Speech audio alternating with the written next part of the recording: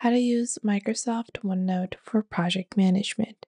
Hello everyone and welcome back. In today's video, I'll be showing you guys how you can use Microsoft OneNote for project management. OneNote is often thought of as just a tool that can be used for note-taking, but it is so much more. It can be easily integrated into any of your other Microsoft 365 applications and can be used as a powerful project management tool. So let's get started. To access OneNote, simply head on over to Microsoft 365 and then go into Apps on the left. From here, you can select your application of OneNote. Once you open up OneNote, you will be led to a blank space of your OneNote account. So you can just click on No Thanks, give me a blank notebook, and you can proceed with a blank notebook on Microsoft 365. Now, although Microsoft 365 markets this as something that is just a notebook, it can easily be used as a project manager because it has all the capabilities of a project manager. So first, I'm going to alter my account over here. I don't want to use this particular account for this. So for that purpose, I'm going to open up OneNote with a different email address simply because one is linked to school. So we're going to have to create a new section over here, and I'm just going to name this my project MGT. Now, on the left, you will see your notebook that is created. You can click on more notebooks to create a further notebook. You can see this is the notebook that was created for me, and then it will describe the specific location. Then within a notebook on the left, you can create several different pages and sections. On the left, you will have two options. Either you can add sections or add pages. One section can have multiple different pages, and you can title them accordingly. Now, the way that we're going to build this is that we're going to build a simple project manager within our section. So click on Add Page, and you're going to build your first page. You're going to name this your project overview because for any type of project, you're going to have the basic details and you want them to be available for all of your members to view. So you can easily add, descriptions, due dates, and participants, client, revenue, all of that stuff over here. You're going to obviously add more details, and you can do that in the form of a table, or you can leave it as a simple list that depends on your personal preference. Once you have a project overview page, you can save it as a template as well. On the top right, you have a ribbon and a classic ribbon and a simplified ribbon. Then you can also draw, insert, and make tables. You can add office add-ons, record, and do more. Now, I like to click on Add Page, and then I like to build a simple section which allows us to manage our tasks. So this is going to be either categorized based upon monthly objectives. So let's say I'm going to set this up for November, and I would just title the page the specific month that the things within need to be completed.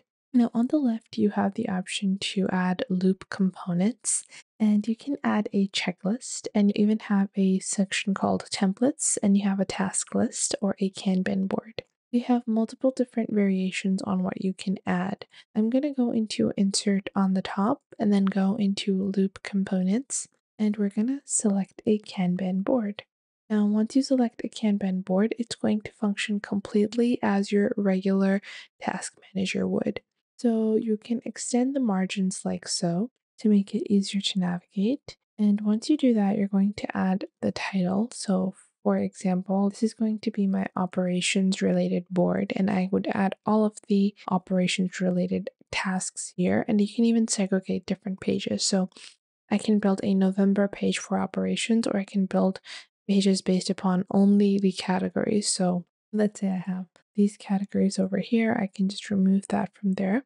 Then below that, we have default lists. We have a to do, in progress, on hold, and done list.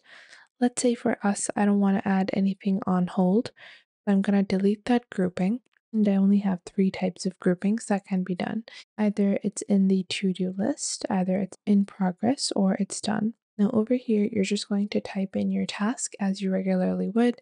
For example, we have to hire a new teacher's assistant. Once you do that, you can add a work owner. You can also select a particular due date. So when is this meant to be completed? You can even open the task in detail and you can set up details such as sub items. So for hiring a new teacher's assistant, we have to publish a LinkedIn ad, then we have to filter candidates, then we have to interview them, then we have to filter top 3, then we have to hire, like so. And just like that, we have added this little subtask or a list. You can even do this in a form of a checklist. Checklists can be used alternatively.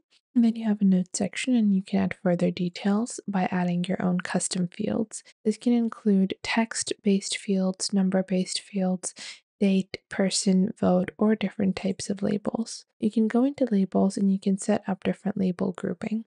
Now, I like to label things such as priority, and within my priority, I'm going to add high, low, and then I like to add the option of stuck over here instead of creating a separate group for that. Once you've done that, your task is now created and you can move it, or any person that is assigned a task can move it into the designated group.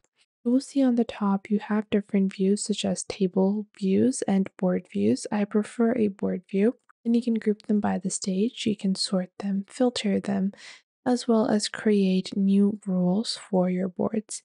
You can also export this entire project manager onto an Excel sheet. You also have the option to copy this component. Now you can add this into multiple different pages within your project manager on OneNote, and you can see who has access. So anyone within your organization is going to have access for this particular board that is added within this OneNote notebook. The way that you share access is by going ahead and opening your specific section or notebook. And on the top right, you have the option to share. Now you can copy the link to your notebook or share your entire notebook.